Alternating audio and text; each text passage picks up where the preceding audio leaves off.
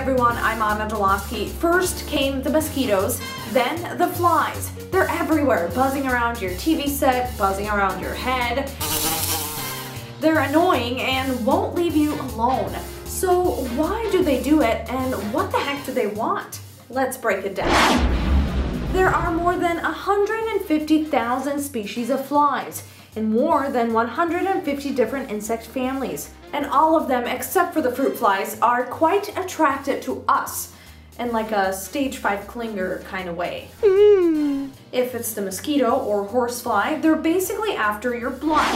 The houseflies usually like sugary liquids for food, but they'll basically land on anything that's sitting out, including you. And they're not just annoying, they also could be quite dangerous. They carry a lot of different diseases, some potentially deadly, including typhoid fever, salmonella, tuberculosis, conjunctivitis, leprosy, cholera, and intestinal worms. They feed and reproduce on garbage, feces, and rotting flesh. Think about it, every time a fly lands on your coffee mug, it could be spreading a ton of germs with its hairy little legs. Ew. So given that we generally don't smell or look like a pile of poop, why do flies like to land on humans? The truth is, they like the human body. Just like some of their favorite foods, they see it as warmth and nourishment.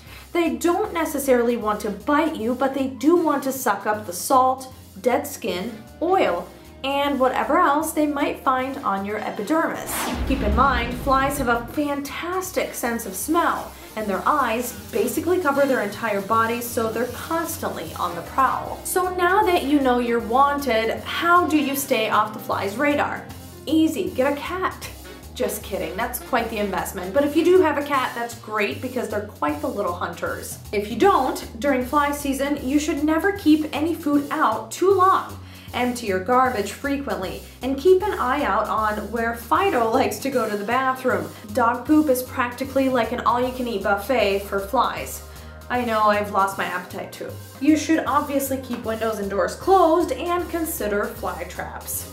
To see more stories like this, like us on Facebook, visit our website acsh.org. Don't forget, while you're there, you can sign up for all your latest health news delivered straight to your inbox. For the Council, I'm Anna Dulosky.